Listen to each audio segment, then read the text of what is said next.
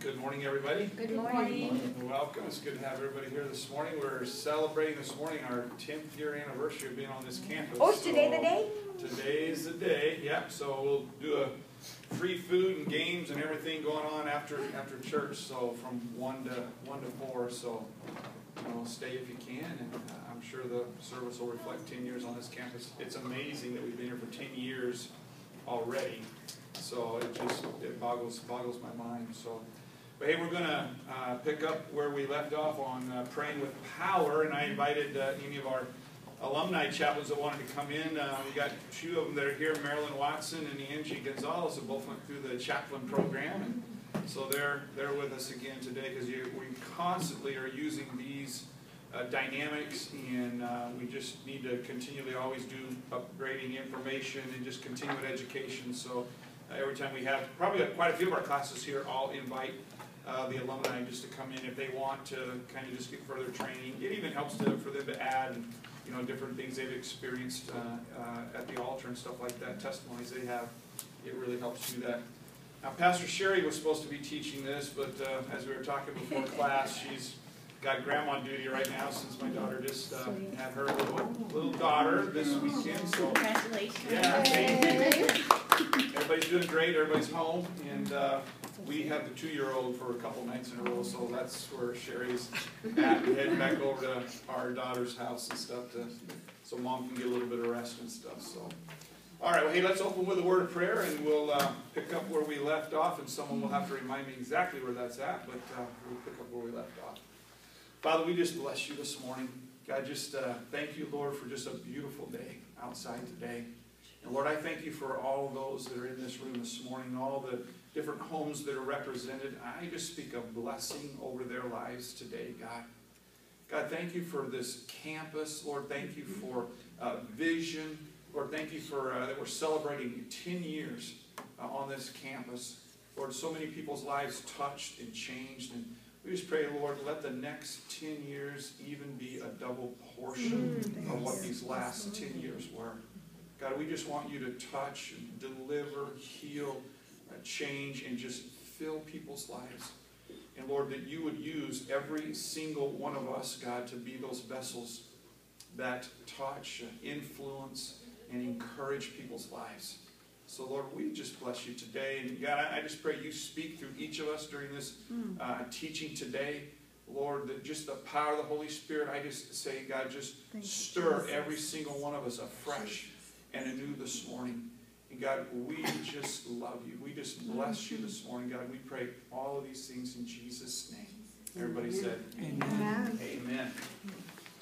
We've got this book here, and I know Angie, Marilyn, you guys don't have this. We can maybe kind of look on it. You know what, Angie, in the box right back behind you, there's probably a couple different ones there. Get one for you and Marilyn if you wouldn't mind. What we did, we were talking about the place of altar and what the altar is. You know what we're wanting to do here as we teach this. And every place you go has got a different concept, a different way they do their ministry times, their altar times. And as we talked about last week, we were talking about how unique, or you all were talking about how unique Skyway is from where you used to go to church. The fact that we have the open altar, and how we do our altar calls, or how we do our altar ministry. And because of the size of our church, it's very, very important as we do this training that we've got all of our chaplains, and then there might be some people that are up there doing the altar ministry that they're not chaplains, but they've taken the altar ministry. And what we want to do is we want to have Pastor Greg's heart. Number one, it's enough for us to kind of go through, get training, get this teaching, but to know these are not just rules or regulations or something, but this is how Pastor Greg views us, allowing God, the Holy Spirit, to touch through us. Because you can go to a lot of different places, and the dynamics people will use, how people pray for people. Some might be really loud and boisterous, and there's just different dynamics or different styles, I guess is a better way to put that. And so what we're learning here is, yes, we're going over what the protocol is and what we do and stuff like that, but this is coming from Pastor Greg's heart, so that we know whenever we're praying for people, he knows that we're safe, And the people know that we're safe as we pray for people, because I don't know, throughout your years, you know, of being prayed for and going to church and stuff, sometimes you might have had somebody that prayed for you that kind of might have been a little bit scary. Or if you just barely started kind of having people pray for you, maybe they did something weird, or they, you know, I don't know, had some little quirky thing they did or whatever. And what we're wanting to do is, you know, it's not what we do that touches people. It's not the formula or, you know, those type of things. It's allowing the Holy Spirit just to flow through us, because the Holy Spirit touches people.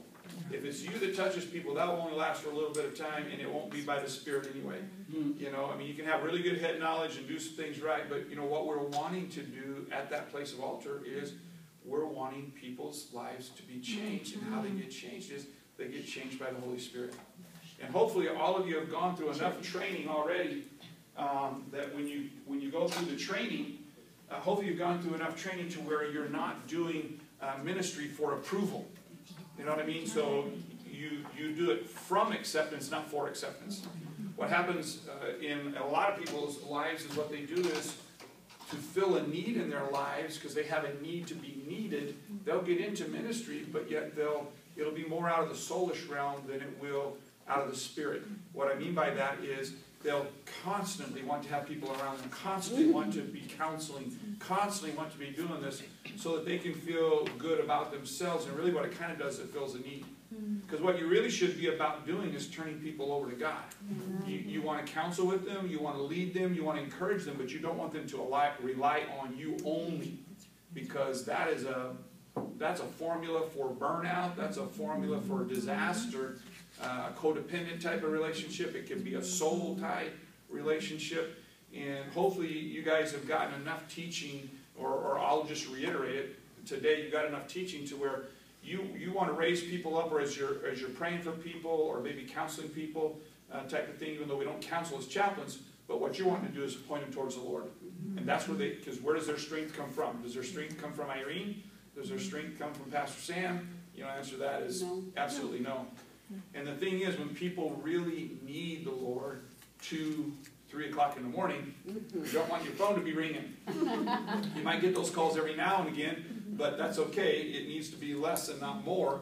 And basically, we need to turn them over to the Lord. Because again, as you come up the leadership pipeline, people will start drawing from you. And they'll be looking at you. But the thing, what we want to do, our goal is to turn them back to the Lord. We encourage them, we teach them, we train them, we pray for them. But where their help comes from is their help comes from God, okay?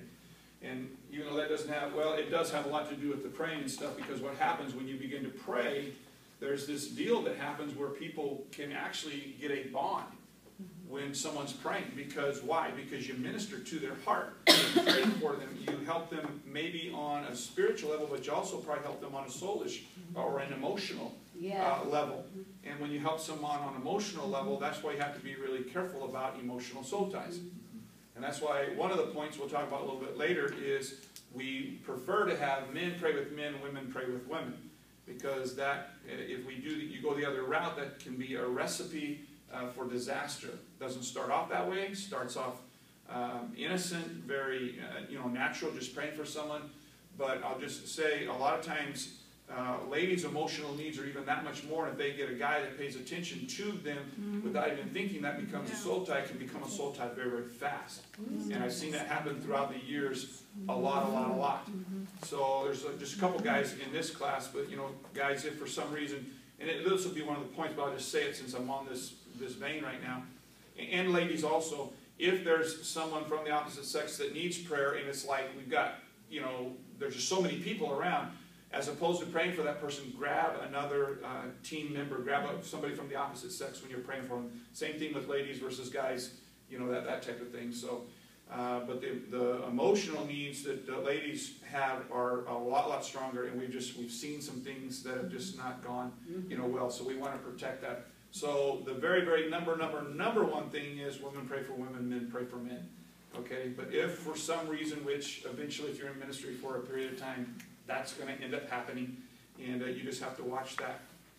And as you go along, you get in ministry, you start knowing people, and you might see some people that will pray, but I'm just saying the rule of thumb is men pray with men, and especially with women, okay? So anyway, let's go on to let's get on the teaching here. I want to talk about the altar here a little bit. It's on page 11. And then what I'm going to do is just talk about this a little bit, and then I'm going to go over this sheet that I handed out to you. I apologize for those of you who got lousy 3-hole punches. I couldn't find a good one, and I messed up on some of the 3-hole punches this morning. So, the altar. At church, and not even at church, but what you can remember, any place that you go, any place that you're praying for someone, whether you're in a rest home, you're in a care facility, you're in a home, you're in a hospital, you're here at the altar here at Skyway Church. What you always want to remember is you want to remember how important, the importance of what the altar is. Because we take that along with us. We take presence along with us. So wherever you're praying for someone, you're actually establishing, you can actually be establishing an altar actually at that place if you're thinking about it.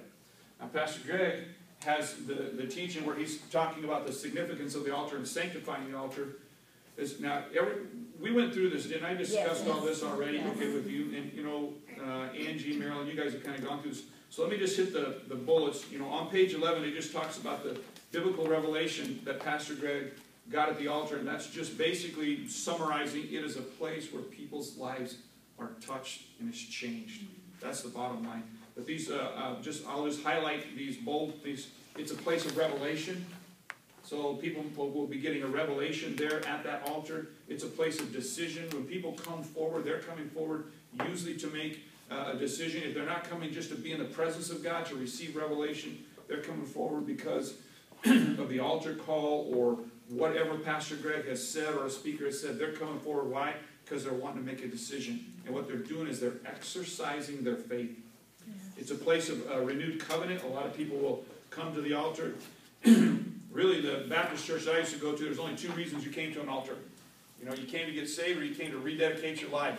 So you're either getting saved or you were so messed up that was why you were back down there. So a lot of times people really didn't go to the altar very much because you're either getting saved or it's like, oh man, this they've been backsliding and they're coming down to renew their faith or rededicate their life.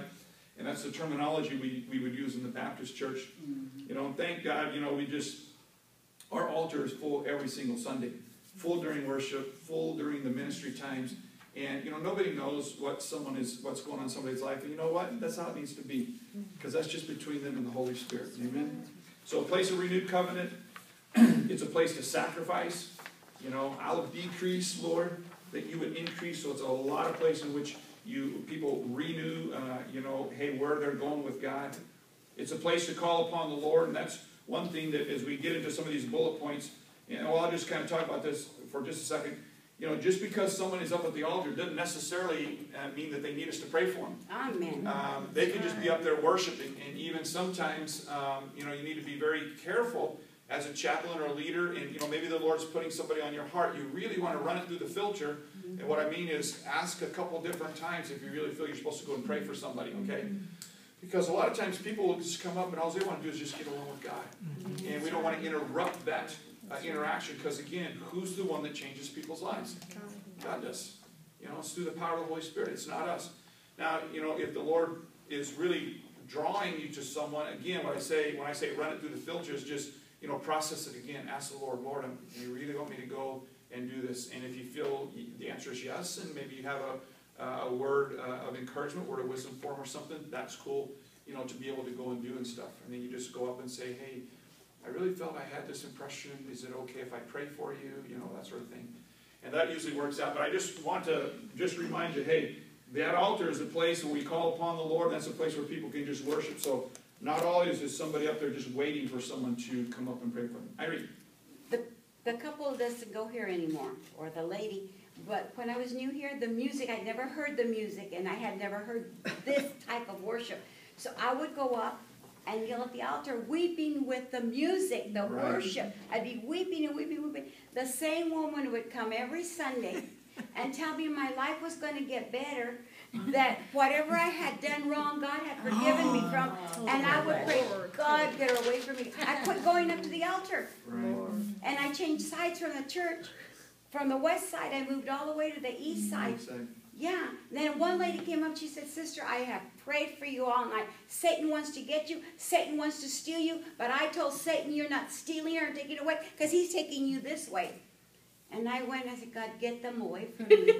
Get them away from So me." those are good examples of what's called a religious spirit. Just because someone might be up there weeping again, you want to run. Because again, what happens is you see somebody crying. And the thing inside of you is you want to go console them, you want to empathize with them, whatever. But remember, you know, people are down at church, when they're down there at church and they're down there at the altar, that is some of the most precious time where the Holy Spirit, during worship time, the Holy Spirit can just literally change somebody's life. So again, there's just two examples. Number one, going up at the wrong time, but then number two, saying totally the most inappropriate thing to say. If for some reason the Lord puts somebody on your heart that something's going on, it could be just for intercession. It doesn't mean you even have to go and tell everybody. Do you realize that? He could just have you pray for someone. Because, you know, a prophetic word, you know, in 1 Corinthians 14, what does it do? It encourages someone, it exhorts someone, and it brings comfort to someone. You know, again, if you've got a word for someone and it doesn't have those three things, run that thing through the filter or flush the thing. Yeah. Or the Bible says a prophecy is to be judged. Take it to someone else that you trust before you actually deliver that word. Because prophetic words are words of wisdom, moving in the spiritual, in those spiritual gifts, and that's what's sandwiched in this book right here is all these spiritual gifts. Won't have time to touch on that. You guys need to read those things. But the spiritual gifts are very, very, very powerful, and that prophetic word needs to be used at the right time because a prophetic word can literally put somebody in a funk. It can have, because some people write all their prophetic words down and they only are motivated by what their prophetic word is. And that, I'm not saying that's right or wrong or indifferent, but a lot of times what you do, whenever you get a prophetic word, you can't make that prophetic word happen. That's right. You get that thing to be comforted, to be encouraged and stuff, and then what happens is you can be sitting on the back row in church, and God will still call you out. You know, bottom line is, if you got a purpose and a destiny and a call, and that prophetic word is there, God's going to bring that thing forward. So just be really, really careful, and just take these examples, like Irene has said, in what you don't want to do in regards to an altar, because we can totally mess up with we can totally get out of the flow and mess up what the Holy Spirit's doing in somebody's life. Angie. Thank you. What was your reaction to them when that happened? I was praying, God, and I would 3 times the same woman came up to me, but it was the worship. I was at the worship, and a couple of times I was under Pastor Sam, not actually. But I felt in the spirit that he was blowing the trumpet over me, and I felt healing, and I felt restoration. Whatever the song was, I don't remember. So I would go to the east side of the church because that's what I felt when the anointing would come up, and I would go, "Oh God, I could feel it coming out of the trumpet."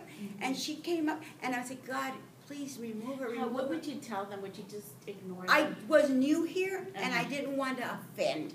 And the lady that told me about the demonic and how Satan had me all night, and she knew I was offended. But I had a muffin. I had brought her a muffin. I said, "Here, I brought you a muffin. Goodbye." They followed me to the parking lot, Pastor said. That's an indication if like us as we're praying out there, you have to be receptive to what they're saying, right? In the spirit. So if somebody's acting like a little dry, then that's your sign that might be the flesh. So I just want to. I couldn't get away. And they're not going to be rude, you know. But I didn't want to offend her. Keep in mind just what Irene said. She was new. That's another thing. It's new. Or it could be someone that is. Maybe been out of church, or maybe they've been a Christian for a long time, but they've gone away and they're coming back. And the other thing we don't want to do, because the power of the Holy Spirit moves so strongly, and there's such a strong anointing, we don't want to do anything that's weird. You know, to scare people or whatever. Because the deal is, whenever the Holy Spirit's moving, I don't want to say it's weird enough, but on a person's physical body, just, you know, the presence, what they feel. When they come into the light and they've been in darkness for a period of time, there's a distinct impression that will come over people, and even us. Keep that in mind. Every single time you pray for someone, or whenever you're ministering stuff, you need to believe that what's inside of you, that you can change an atmosphere.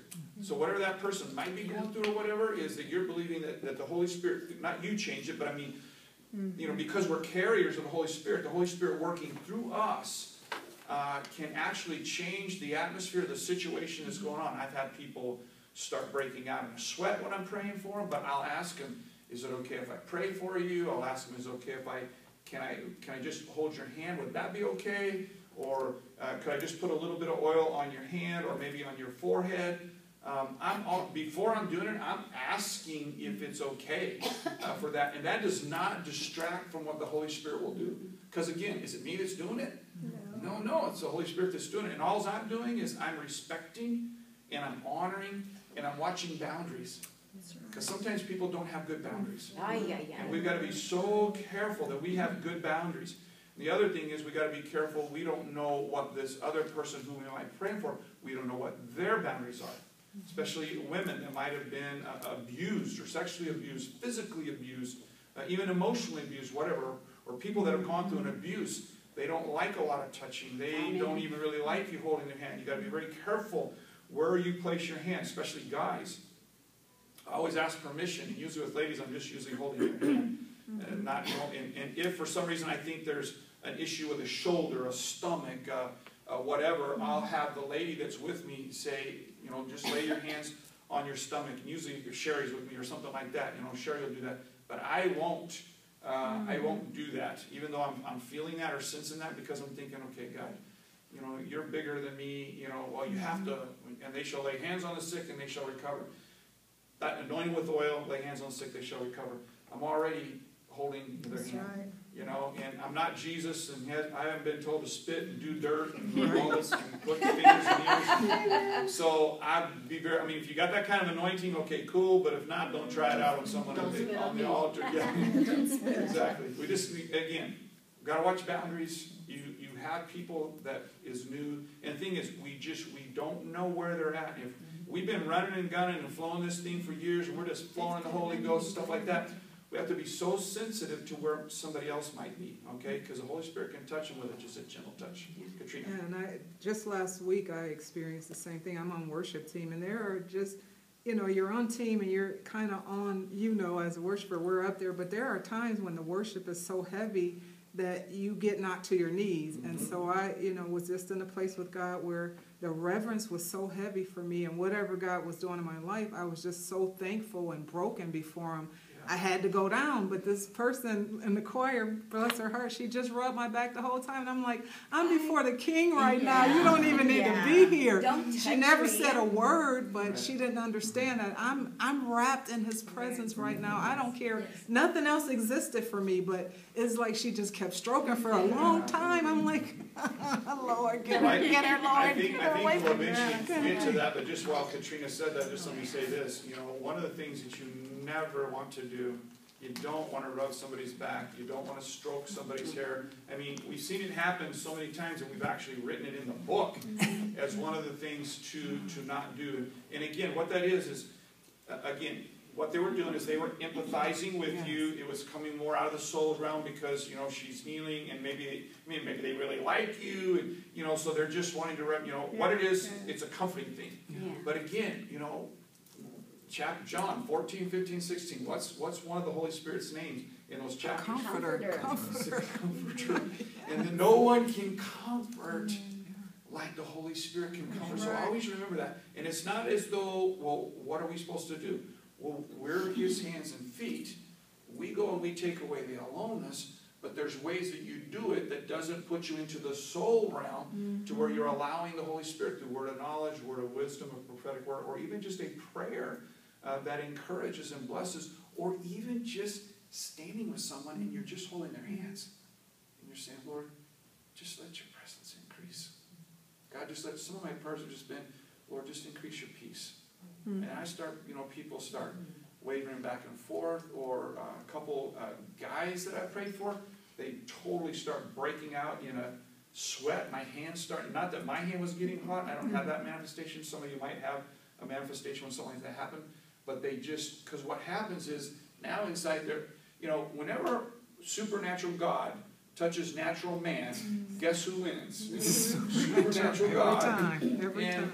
Your body, there you'll see all kinds of different manifestations when you're praying for someone. And I'll just say that to you so that when you do it, it doesn't take you back or whatever. And don't try to, like, again, you always just want to stay in the Spirit. Okay, well, I did that and I said that, so maybe I should just keep doing that.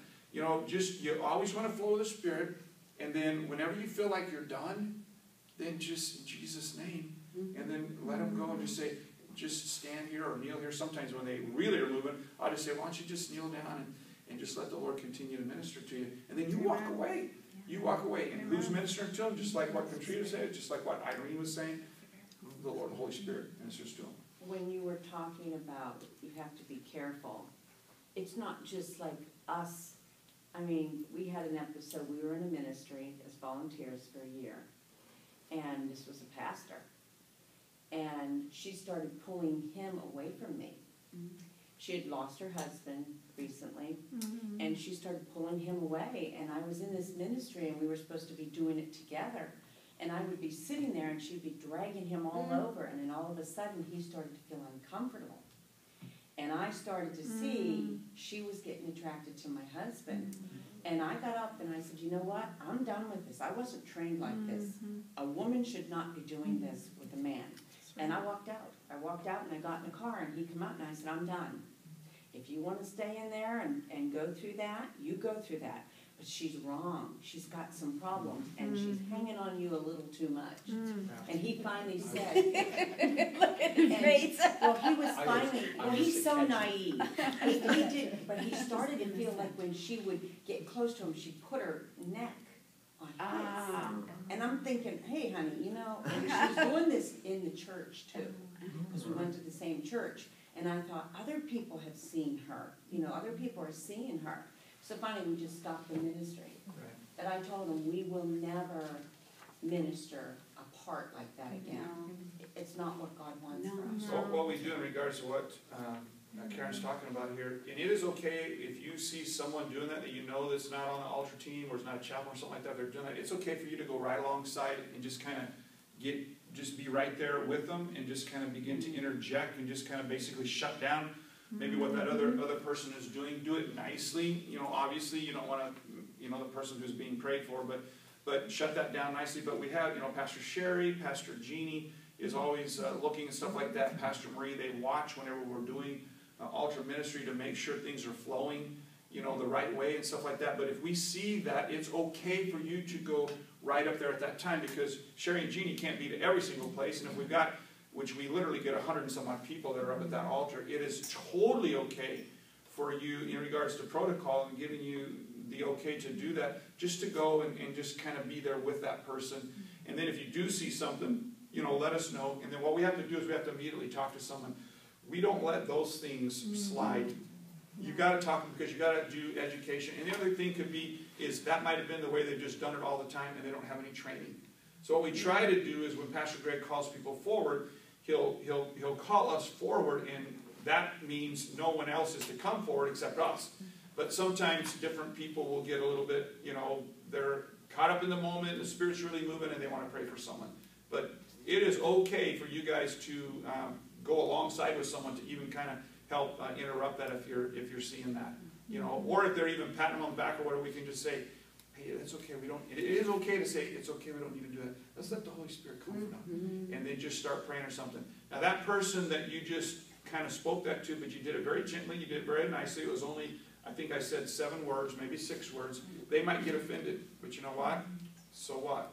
Because what we need to do, then we need to talk to them a little bit more and educate them. So again, do it lovingly, do it kind, but if somebody's doing something that doesn't quite look right, it's okay to just go up there. And like I say, Sherry and Jeannie, Vicki, Pastor Marie, they're always watching. They're watching the altar when those things are going on. I'm sorry. That's okay.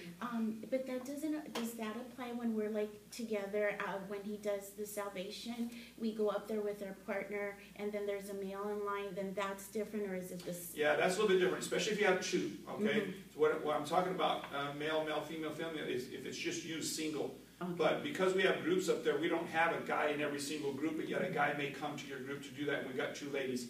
that's okay. Okay. Here, the deal is you always want to have a multitude, you know, in case someone says, well, I was up there being prayed for and blah, blah, blah said this. And if it was just you and just them, because that happens, okay, we've had that happen, that they said this. But if someone else was there, then it's like, you know, we know what's being said. We have 2 trusted people that we've got on a team that have gone through training. And then if someone says, hey, something was said, we can go back and talk to both of them. So what Angie's talking about, she's talking about in regards to the post-altar. After we've done altar ministry, and I'm going to talk about that here in a second so you guys can get the definitions, because post-altar service ministry team is a new terminology. We haven't, that terminology has not been around for a long time here. But after Pastor Greg has done the salvation thing, we've done the, people have come up to the altar at the end of the service. Now the service is ended, and we have the post-altar teams that are up there. Everybody can go home, but there's some people that they just need a little bit more prayer, and that's kind of the verbiage that Pastor Greg will use. If you still need some prayer, our altar teams are available. He doesn't say post, he just says our altar teams are available. And, or he might say something else, but we'll talk about that in a second. But if there's couples, that's cool. Here's another thing. It's okay if there's 3 of you up there. You know, because it just depends. We don't know throughout the whole deal. We're still working this thing. We're still getting people used to coming up front, because it's weird. It's a little bit weird for people to move when Pastor Greg's doing the altar call. But we'll talk about that. But once we get the teams up there, if there's 2, then if a guy comes or a girl comes or whatever, that's okay. That makes sense. That's okay in regards to that protocol. Okay? I also have that. Sometimes our partner will not be there. And it just, you know, doesn't happen very often, but it does happen. What I did when a man came up to pray, that wanted prayer, I asked Steve to come over and be with me. Yeah, Steve wasn't on team. Steve was just hanging out. I was in the front. So if you are by yourself for some reason and you didn't get over to another person, there's someone there, just look around and just call somebody's name. Because the deal is, you're there, all it's doing is it's just bringing multitude and, you know, accounts type of thing. Just grab somebody that's with you. It's, you know, it's totally fine to do that. And you know who's been trained. Yeah. So. Yeah, you got a really good idea. So, okay. Praying with eyes open. You want to pray with eyes open? That is really hard for Pastor Sam, but yes, we always. Me too. Me too. Oh. You want to pray with eyes. A lot of times you want to pray with eyes open. Sherry does this really well, but you know, sometimes I do and sometimes I don't. But the reason you pray with eyes open, you can kind of see what's going on, you know, that type of thing. But that's not a hard and fast rule. But yeah, when Pastor Greg prays, he prays with his eyes open. Yeah. Man, 28 some odd year, 30 years in Baptist background, you bow your head, close your eyes. I struggle with my eyes open, you know, type of thing. But, you know, if your eyes are closed, no one's going to mark you off on the book, you know, type of thing. But as you grow in your prayer life and your prayer time, stuff like that, and you do your ministry and stuff like that, you know, you're praying with your eyes open. If we were going into the prison and this was a prison ministry, I'd say pray with your eyes open. For sure. You're on the street, pray with your eyes open, you know, type of thing. But, and there's a dynamic just watching what God is doing, you know, in a person's life when you're praying with your eyes open. So, and that is one of the bullet points that's on there, to pray with your eyes open. Plus, it's a good idea in case someone's ready to fall over. Yeah. You grab a hold You of can see where their hands are. Yeah. Yeah. Yes. That's right. So, and you're watching to see if some people are, like you say, going to fall Angie, down. one Wednesday morning when I was new, I came in and Pastor let you speak on Wednesday, and I said that there was somebody, because I've been worrying and praying, and I didn't know who to speak to here, you know. So I've been worrying and praying, and I was told by that same person that I wasn't saved and I was going to hell because I wore pants. So that had been bothering me. We're talking 8 years ago, 7, 8 years ago. Anyway, I came up and Pastor Greg said, Sister Irene, and I said, somebody's saying that we're going to hell and yada, yada. So I said what I had been worrying. I said what I'd been praying for months and whatever. Pastor Sherry came up to me when I finished and she said, Irene, was that a dream? Or did somebody really say that? It scared me so much. I thought I was in big trouble. I began to sob, and I thought, I'm in trouble and you're going to throw me out. And I said, I can't tell you. She said, Irene, tell me. She said, Pastor Don sent me up here to ask you. And I said, I collapsed crying in her arms. Do you know why? because I got rid of it. Pastor Sherry came and got rid of this ugly secret. It was bothering so much that I would fight coming on Sundays and I would dodge them. Wow. Yes. Pastor Sherry came and she didn't know how heavy I was carrying. She wanted to know if it was truth or a dream. And I said, I can't tell you. And she went like this, yes, you can, Irene, tell me. In a private little corner. In a private little corner. In the whole sanctuary. A private little corner. Speaking in my ear. Pastor Sherry took care of it. Always, just something that she's talking about is when people carry a secret, this is a counseling thing. Yes, please. But when people carry a secret, that is one of the most powerful weapons the enemy can use in somebody's life. They can rehearse that thing over and over and over again, and that person will feel shame, guilt, condemnation. And so whenever you're talking with someone, sharing with someone, they begin to open up their heart, just take that, help them break that secret.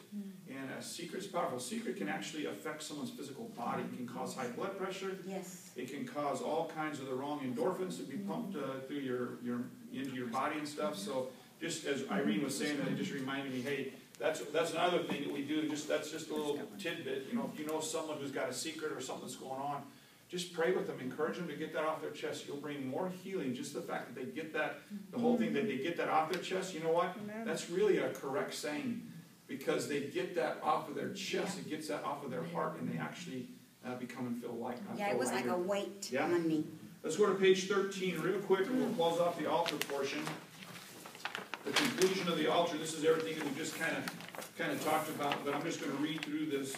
It says, God appears to us in a way that we can understand at the altar. We are given revelation out of our covenant relationship at the altar. It's a place for decisions and a place for guidance. It represents heavenly communication, not man's efforts to get God's attention. It's a place of personal sacrifice and offering. It's a place to be established in every place where we remember God. It's where God promises to come and bless us. And it's where we call upon His various names for our various needs. It's a place of repentance. It's a place of restoration. The altar is a very, very, very powerful area. So, and I just put this here. We carry the altar of God with us wherever we go, not just at the front of the church. Amen. Now that altar area, we call it is a designated area and stuff. But again, it's the person of the Holy Spirit that we carry with us, that we can establish an altar no matter where we're at. I don't know if that makes sense or not, but it's just something that is a conviction to me that I got to continually remind myself, no matter where I'm at or what I'm doing, because what is an altar? It's a place of remembrance, a place of sacrifice, a place of healing, a place of reconciliation. So can that not happen anywhere? It can happen anywhere. Now, we designate it in the front of the church, and we're identifying with that, but wherever you go, it can, all these different things that the altar did in the Bible, the different places, and how people were touched, and how the presence of God came, how the comfort, how revival came, all these different things, wherever you go. When you go and visit Thelma Crawford, when you go and visit Alex in his home, when you go into a hospital, it's a place, you're going in there believing that this is a place, will God change this person's life forever when I walk into this room? And sometimes you're planting seeds, sometimes you're watering, sometimes you're harvesting. Sometimes you'll see a full-blown creative miracle take place. Other times you went in and you help take away aloneness. I mean, we're always doing something, whether you see something happen or not. Wherever you go, wherever you pray for someone, something is taking place inside a person's life. Even when you're making phone calls, that's a place at the altar, because you know what the other person is going through, because you don't have to do anything. It's the Holy Spirit that's ministering to them. Yep, absolutely.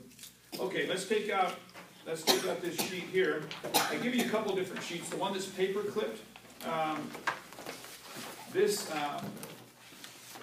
came from Shirley. Shirley, explain this. What your sheet is here a little bit.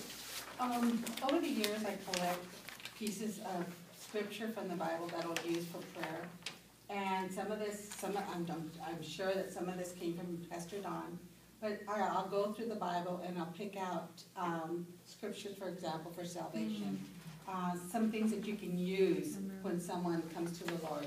There's scripture on here for healing. There's just, I mean, I think I just have salvation and healing, some encouragement. And let's see, yeah, I think those were the three. Amen. So there's just some scripture verses she's typed out, you guys can have. Because, here's the deal. Whenever we're praying, what you want to pray is, you want to pray the Word. Because where does faith come from? Faith comes by hearing, hearing by the Word. So whenever you're praying over someone, I don't care what the situation is, whether you need to bring comfort, whether they need healing, for them to hear that God heals, for them to hear that God rescues them out of all of their troubles. He's an ever-present help in a time of trouble. When you pray these different prayers, no matter what someone's going through, it begins to help. Because they're right in the middle of a situation, and they might kind of be stuck for a moment or whatever. And when we pray those different prayers, and we're praying it by faith, we're praying the Word of God, it brings encouragement, it brings faith to the people that you're praying for. So you always want to pray the Word. Someplace in there, hopefully you're praying a scripture verse. Okay. And this is really helpful too. If, for example, if someone is crying and you're trying to comfort them at the same time, you're saying, okay, which Bible verse can I use? And so, this is also helpful that way. I mean, with God, all things are possible. I mean, the more scripture verses you know and understand, it's great. But some of them, man, if you just know with God, all things are possible. That's going to help in every single thing. And the thing is, it's a truth. You're not just trying to make someone happy or feel better, but yet it does. Because with God, all things are possible. Now, as I get ready to start on this altar thing, this ministry thing, I just wanted to do one thing here. Turn to page 16 in your book real quick. The middle part of this book, again, I've talked about this, session 4, so basically it's verses 14, all the way through 24.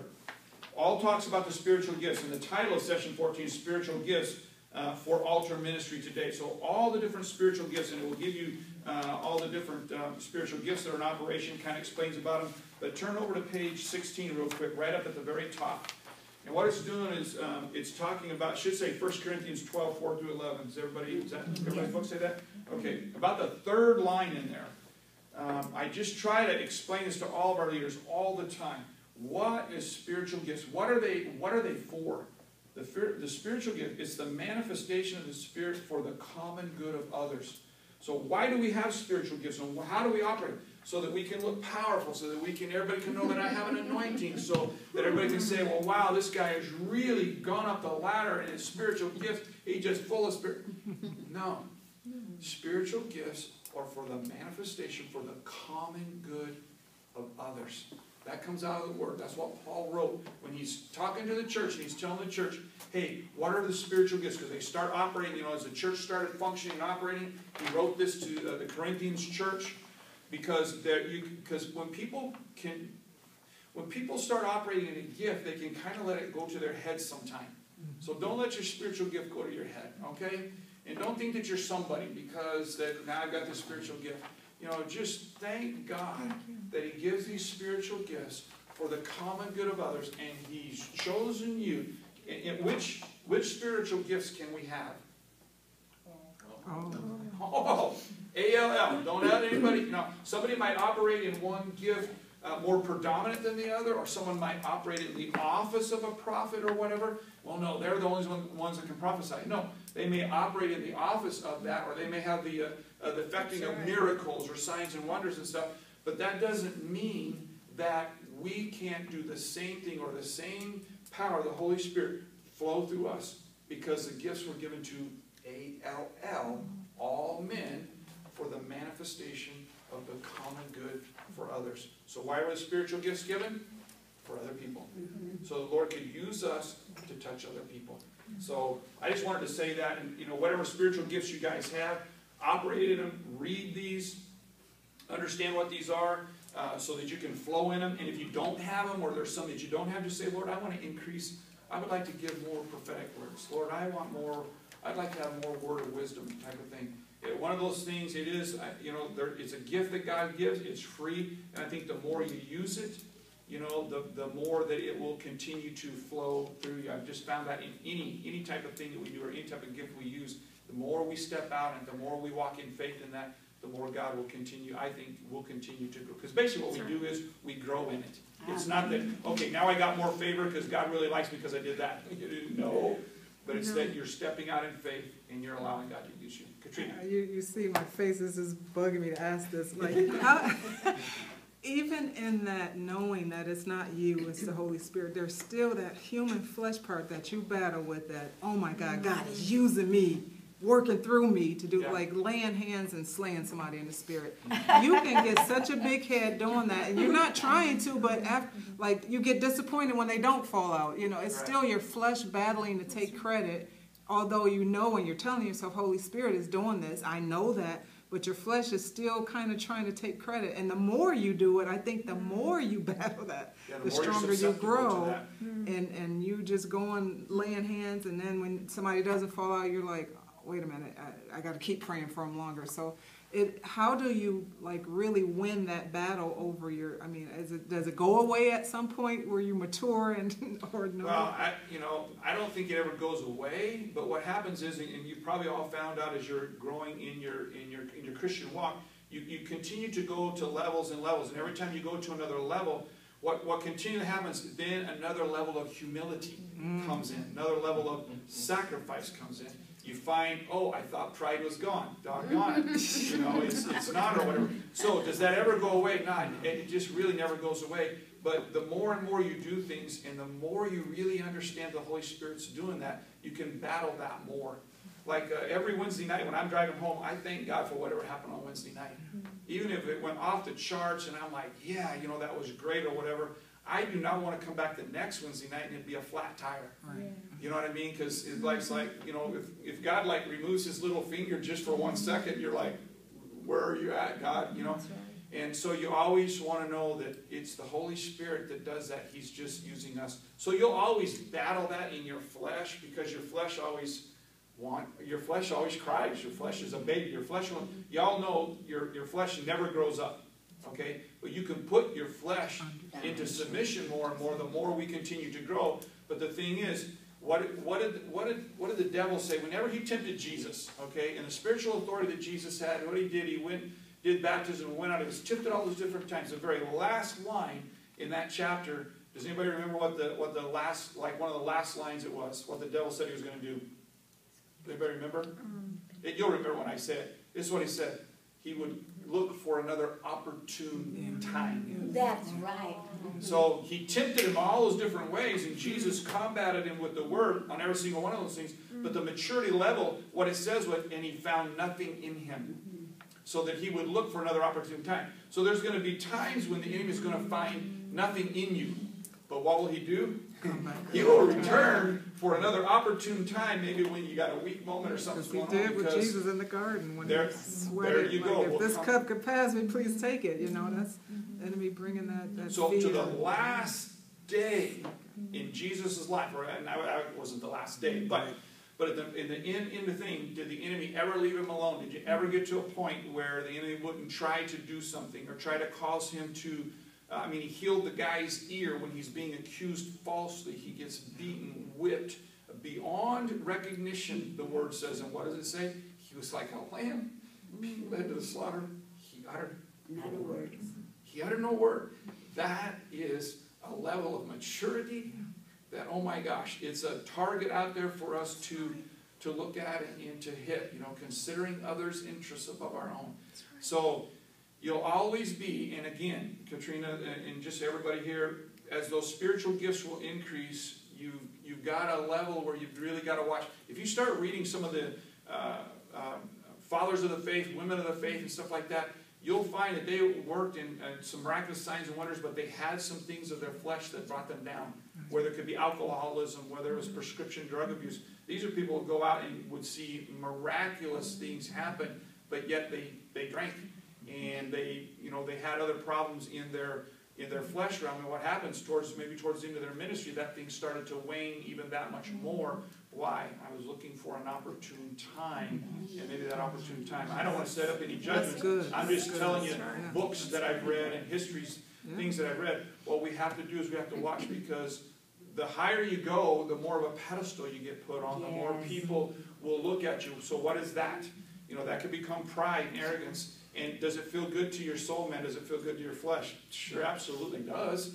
You know, when people recognize that, people start calling on you. Oh, it's like they're calling on me, so I got to go. But the thing is, do you always have to go? At the expense of what? At the expense of who? You know, so those are just things that we have to get a good balance. And we always remember, what are these gifts for? For the common good of others. You should have to remember that the enemy is like a pesky mosquito. It's always Yes, something like- that's, you know. Always, never will stop on us. You know what I try to do, and it works. I'm finding that it works.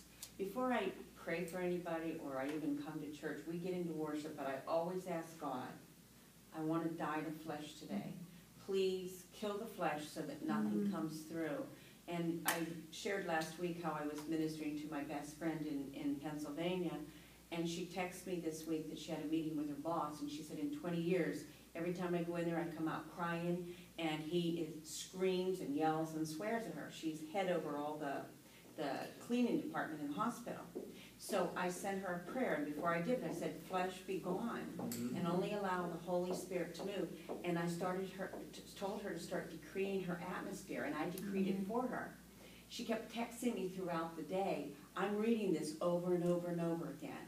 Well, she calls me at 5:30, and she goes, I can't believe this.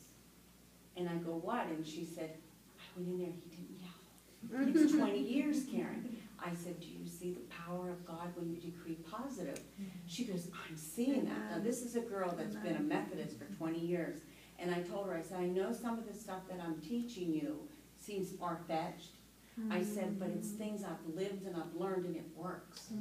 So I just ask God, just don't let any flesh get in there. Exactly, and that's all I got to do. You just got to keep reminding, because you know when you start self-talking and self-promoting, and we all know when we do that. And then what will happen is when you mature, you'll catch yourself quicker than letting it go for a longer period of time. So when the older you get in the Lord, you know, you're like, what am I saying? You know, what am I doing? You know, type of thing. That wasn't even me. You know, it's the gift that flows, you know, through me. It's like, thank God. So that just gets more and more. So again, it's just a battle of the mind. You know, when that's going on. You made a good point about how people, if you're not careful, God will kind of withdraw some of the giftings. You won't be. I had some giftings early in my Christian walk, so I was immature, and I was going to Africa and casting out demons, and I was not mature enough to handle that, and I suffered repercussions when I came back, and almost had to, like, I had to re-earn God's trust back with certain gifts because of just being immature, you know. And, well, you can lose self-confidence. You know, you go on the mission field. I mean, that's just a culture thing anyway, going on the mission field, coming back. In Africa, where the demonic is so prevalent, the light has to be so much greater, and we don't see that as much here in America. So you go overseas, you go to India, you go to Africa, you come back, you literally have a culture shock, even though you're an American. But in regards to Christianity, because you're like, well, what's wrong with people? Well, why aren't they getting set free? And why doesn't everybody else see this? And that's a whole nother thing about debriefing. When people come back from these mission trips that are really rolling the demonic, and you've done a lot of deliverance or you've seen a lot of healing. I've seen that happen a lot of times, even to where it can short circuit a person's faith in God, and they can actually go backwards after they've actually come up with extremely she still powerful. has the gifts, right? Yes. Yeah. Oh, Yes. those gifts don't go anywhere. What's happened is I had a strong prophetic anointing.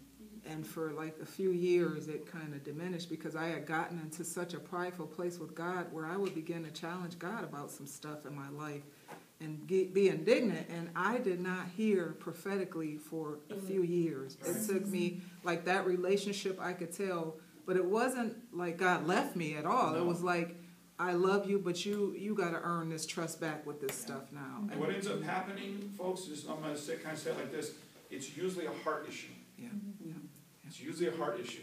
So when our heart gets, because does God ever say, He'll never leave us nor forsake us. So He don't go nowhere. What happens is we change the dial on the radio station, you know, because we think we might know something a little bit, and so we got to get that dial back. And how you get that dial back is just spending time, just being with the Lord, humbling yourself, allowing Him to let you recognize. And it's hard sometimes. We need somebody to point that out to us.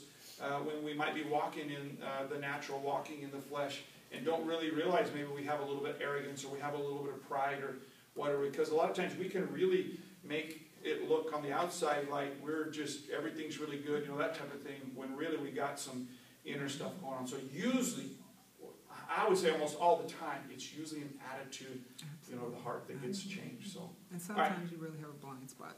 yes, you can. Oh, absolutely. Everybody can have that. All right, let's go to this altar and post-altar ministry sheet right here. I'm going to go over this first because I'm going to run out of time. I can see it already. I hope this is good, though. Is this helping everybody with this? What we're doing now is we're kind of going into actually what you'll be doing when you're on an altar ministry team. So the very first page should say altar ministry. The top of it should say altar, post-altar, chaplain duties. It should say altar ministry team. True? Yes. Okay, I'm going to explain what a altar ministry team is. As you guys are taking this class and you're becoming a chaplain, what are we in right now? This is, we're in October. November schedule is probably already done. You guys will go on a December schedule, be on the December schedule where we'll be on the altar ministry, okay? So everything I'm talking about, or the two things I'm talking about today, post-altar and altar, you guys will go on the schedule in December, okay? So we've got a month where we can keep asking questions, and I'll keep reminding y'all about this and stuff. All right, altar ministry team. The altar ministry team, we are always on call during the service. So being an altar minister, Greg can have, Pastor Greg can say, it could happen during worship, it could happen during the end of the service. However the service is flowing, whenever there's ministry that needs to be done, we need to be listening. You are on the altar ministry team, okay, because you're a chaplain, all right? So this usually happens during the worship time or at the end of the service. Pastor Greg will call the congregation people up front to be prayed for. Where am I at here? To be prayed for. Okay. Pastor will then call for, he'll say this, he'll say, my ministers, my leaders, my chaplains, my pastors, or prayer team. I don't know what he'll say on any given time, but as your ears are being trained to hear this, you'll hear all these different things. And no matter what the description of the title that he uses, who's he talking about? Us. He's talking about you. He's talking about us. Basically what he's saying is, in whatever he's going in his mind, he's calling out for every safe person or team that he can think about. Even if he just says, I want my pastors to come forward. That's all of you guys. I want the ministry team. I don't remember. Am I a ministry team? I don't remember being called ministry team.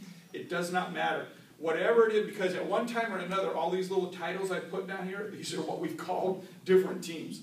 So depending on what's going on, whatever he's saying, all he's saying is, hey, everybody that's been trained out there, I need your help. Come and help me. But is it going to be just coming up or based on the schedule for us? On this right here, okay, good question. Thank you. Altar ministry team. See the very first thing? You're always on call during that service. Okay. So, as an altar thing, as a pastor, as a chaplain, you're always on call whenever we're doing something during the worship time or during, like at the very end of his service, and he has a lot of people come up. He doesn't do that all the time, but he may come, and sometimes he has people come up, but he doesn't ask for anybody to come up and pray. He just has them coming up by faith to stand. Right. They say all the prayer. Doesn't necessarily mean we're on. Right. Now, if he says, now I've got you up here, now my leaders, now my ministers, is usually kind of how he says it, now they're going to pray for you. That means us, okay? Mm-hmm. So this thing is, there's no schedule for that, because what happens during the worship time, the altar time, there's 100 and some odd people up there. So we need everybody to pray. And when we're praying on something like this, I don't know if I'll get to this or not, but you're only praying like a 2-minute prayer, 3-minute prayer. Don't use this time as a time to counsel or give all kinds of advice. Again, they're at the altar, they're meeting with God, something's going to happen, and we're believing that the Holy Spirit's going to touch through this, and the Holy Spirit can do that with a 2 or a 3-minute, with a 3-minute prayer, okay? Because the other thing is we have so many people, we want to make sure that everybody gets touched. And if you listen to someone for 20 minutes and then you pray for 10 minutes, the service is over. Okay, I know that was kind of far-fetched, but understand what I mean. Okay, thank you. Katrina, that was very, very good. So during the altar ministry, so during worship and at the very end of the service, when Greg's doing an altar call for everybody to come forward, he may ask for us to come forward. And he may not. He may ask people to come forward during the service time, and he may not ask for any ministers, okay? So this is this is either or, not both, you know what I'm saying? So it's not a cut and dry type of thing, but your ears are always listening. So my very first thing, you're always on, but you're listening for instructions. So when he calls for ministers or whatever verbiage he uses, that's us, we come forward, okay? So if there isn't a specific reason issued by the pastor that we are to pray for with people, you should ask the question. So if he doesn't come up and say, hey, we're praying for you to be filled with the Holy Spirit, he usually gives direction. If he doesn't, people are just coming up, we're just going to have our ministers to come up. You just come up and then what you say, how can I pray for you today? You know, that's just a very simple thing to always remember. How can I pray for you today? Okay? Don't use this time to counsel or do a lot of talking. Find out what the prayer need is and then begin praying, believing that the Lord is going to heal their physical body or touch their heart and bring healing and or deliverance to their emotional realm. Okay? So if it's not salvation, they've got their healing, they've got a physical realm, and then they've got their emotional realm that God can heal. Everybody agree with that? Yes. Okay. Here's the other thing. Don't start praying for people until Pastor Greg is done giving instruction or direction, or even that he's finished praying for people on a corporate level. He may do this. He may get you up there. He may say, don't pray yet. Sometimes you've heard him say that. What he's saying is he has something to say corporately to everybody that's come up there, and then he will possibly pray for them corporately out loud. Then he'll release us and say,